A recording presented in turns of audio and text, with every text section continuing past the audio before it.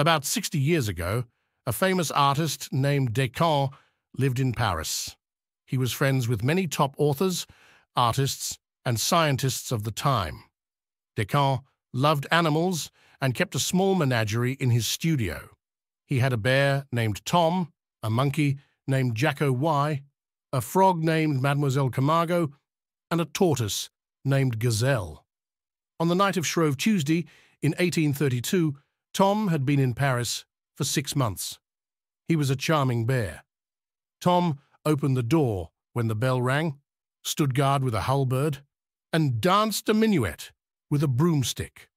After a busy day, Tom retired to his hutch. Suddenly, there was a knock at the door. Jacko showed signs of joy, and Descamps guessed the visitor was Fan, the tutor to the animals. He was right. Fan, dressed as a clown, appeared at the door. Jacko joyfully jumped into Fan's arms. Fan praised Jacko, then asked for Tom. Tom growled from his hutch, not in a hurry to come out. Fan threatened to use a broomstick, and Tom emerged, acting innocent. Fan led Tom outside, where a cab was waiting. They headed to the Odeon Theatre for the Carnival Masked Ball. Tom entered the cab like he had done it all his life. At the theatre, Tom's realistic bear movements drew attention. People were impressed by his act. At the buffet, Tom ate cakes with such gusto that the crowd laughed and applauded. When it was time to leave the buffet, Fan placed Tom against the wall and instructed him to stay put.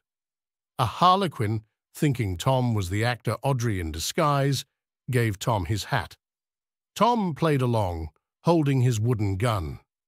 Harlequin introduced Tom as Audrey, and people were amazed by Tom's bear imitation.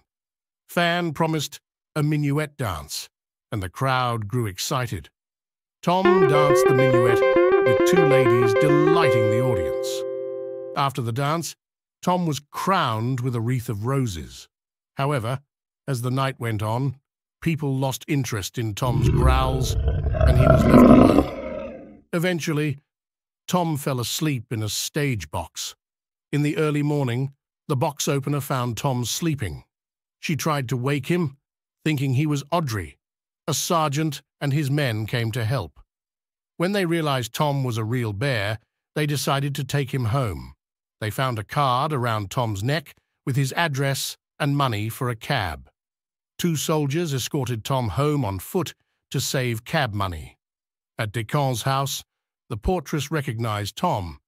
The same day, the actor Audrey received a bill for the cakes Tom ate, amounting to 7 francs and a half.